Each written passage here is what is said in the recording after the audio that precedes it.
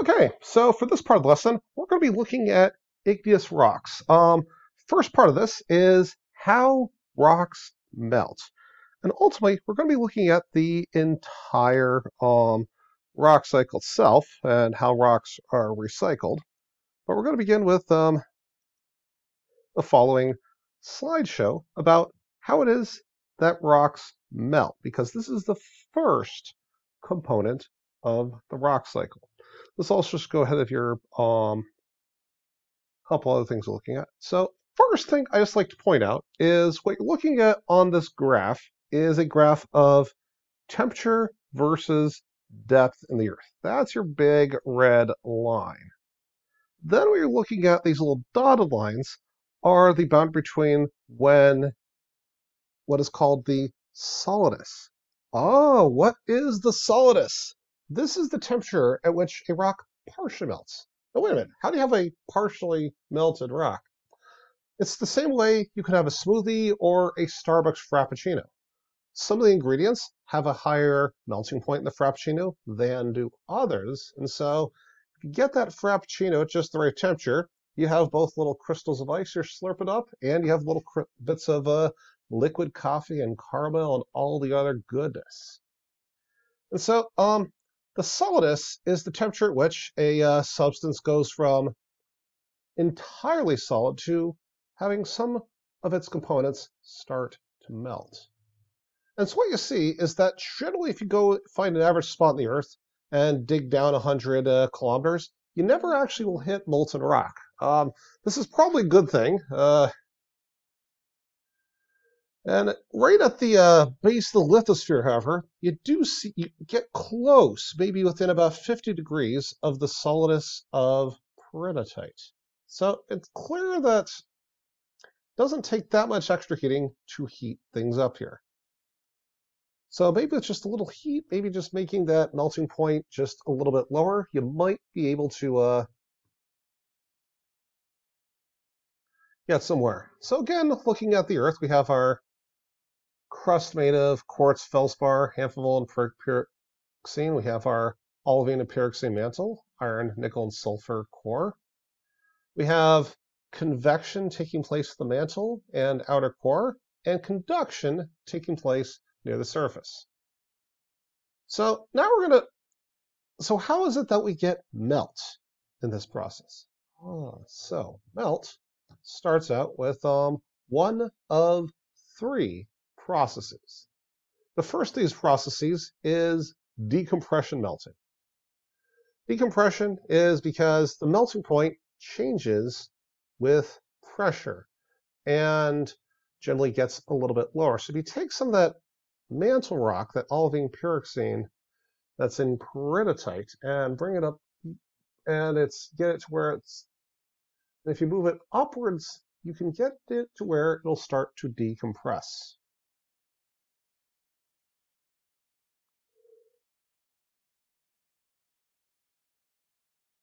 The other way is you can add heat. There are some places where there seems to be enhanced heat flow in the mantle that might allow some of that mantle peridotite to melt.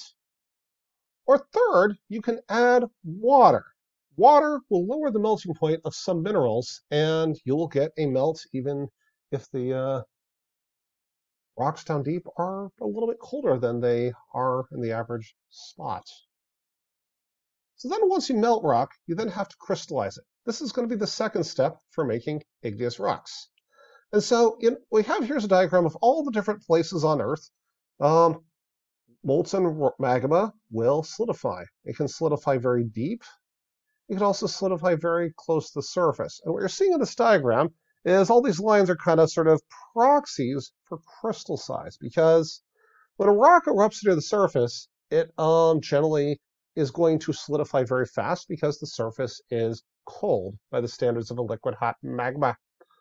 Whereas at depth, you have a lot more solid material acting as insulation. That's going to slow down your cooling rate and crystallization rate exponentially. And so we break up igneous rocks into two major textural classes. The first one is extrusive. These are fine-grained,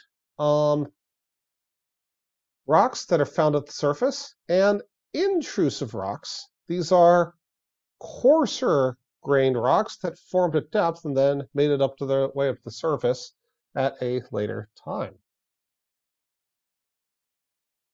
And so what's again making this happen is crystallization in liquid hot magma.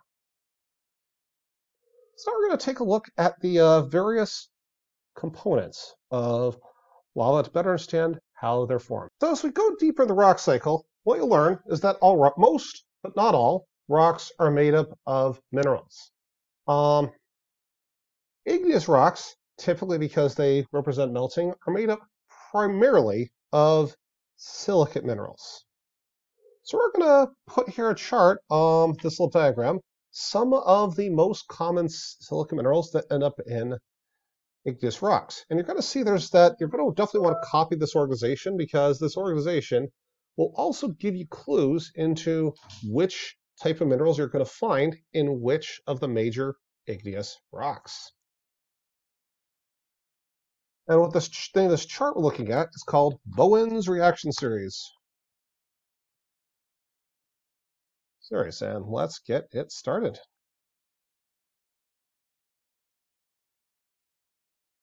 So to start Bowen's reaction series, generally a couple little trends you're going to see in this diagram at all places.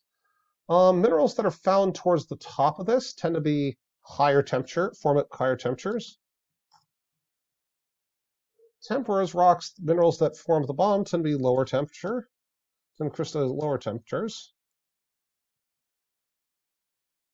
Minerals towards the top of this tend to have more ions in general, and tend to be richer in things like calcium, magnesium, iron. Whereas minerals towards the bottom tend to be more covalent.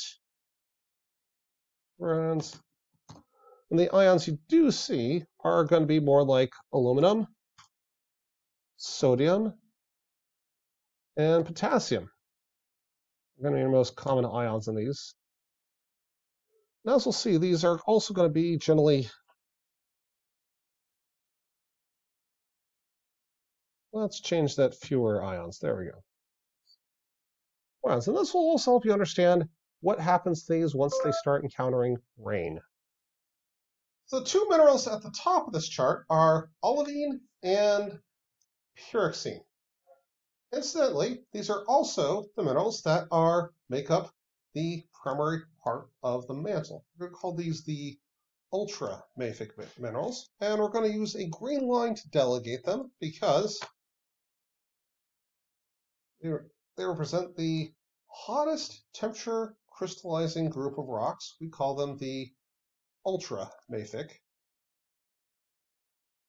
So these two minerals combine to make the rock that's common to most of the mantle, peridotite. Now peridotite, you'll notice in this image, does look a little bit like it's made both of these. And one of the things you're going to want to be doing if you're out in the field is being able to recognize the silicate minerals from Bowen's reaction series in the rocks you are looking at. And that's going to be your ultimate challenge. Now, we're going to classify these rocks here into two major categories. We're going to have our intrusive rocks, rocks which are going to have a phaneritic texture.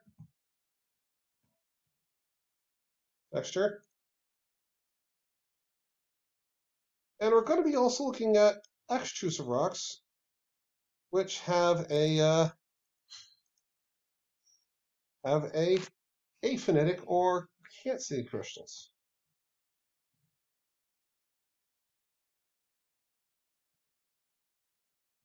Now there's other textures as well, but for understanding the primary igneous rocks, this is going to be the big one. Now, I might notice I've not yet put an extrusive ultramafic rock out there. While there are a couple out there, there's something called komatiite, there's kimberlites as well. These are generally very rare on Earth's surface because ultramafic rocks, one, require a lot of heat. Two, they tend to be denser, so it's very tricky to get ultramafic rocks up to the surface in liquid, even in liquid form. And it is the partial melting of peridotite that forms the basis for all the other igneous rocks you're going to look at, and is also the process by which all the other minerals in this Bowen's reaction series form. So now we're going to jump back to the PowerPoint and look at a little bit more of how this partial melting process goes down.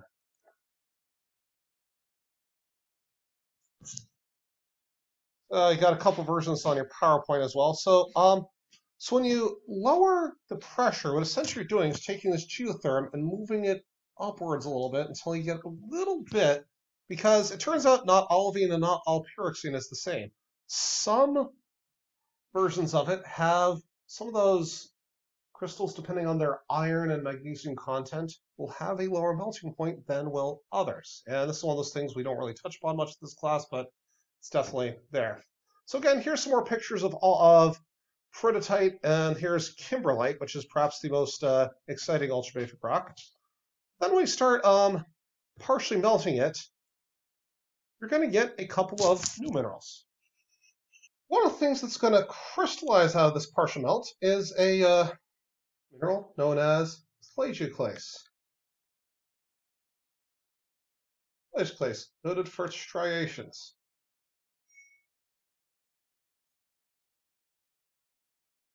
And you're also going to get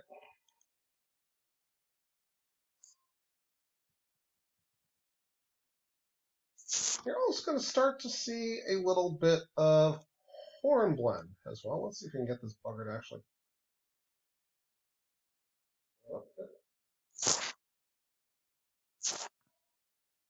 We can get this thing to actually move. Yep, and then you're also going to start to see hornblende / amphibole.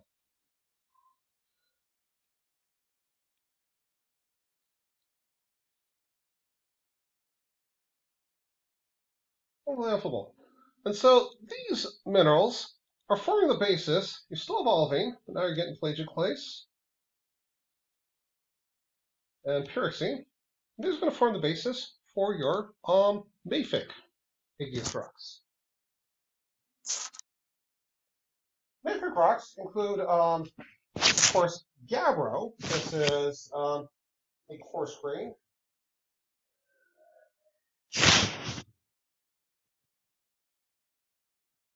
Gabbro, so pictured here forming part of this tabletop. But mafic magmas, unlike ultramafic magmas, do make their way to the surface on a regular basis, and especially when they're hot, are generally light enough to make the surface. When they make it to the surface, they become extrusive, and you get a rock called basalt.